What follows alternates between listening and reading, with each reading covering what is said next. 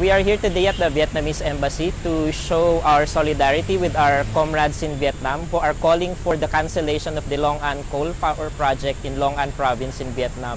We believe that climate change knows no borders and that the emissions from one coal plant goes to the same atmosphere and accumulates the same greenhouse gases that causes global warming, which affects everyone, especially countries that are most vulnerable to climate impacts like the Philippines.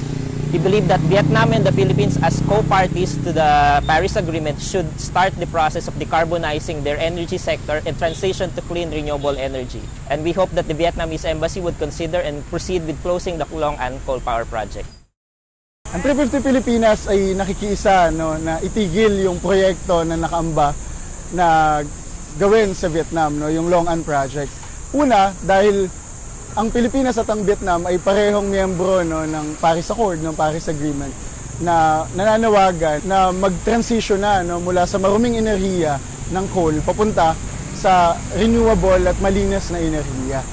Pangalawa, nakikiisa ang Pilipinas dahil naniniwala kami na ang Pilipinas at ang Vietnam ay bahagi ng mga vulnerableng mga bansa na naapektuhan ng pagbabagong klima at ng pag-init ng atmosfera. Climate change knows no border.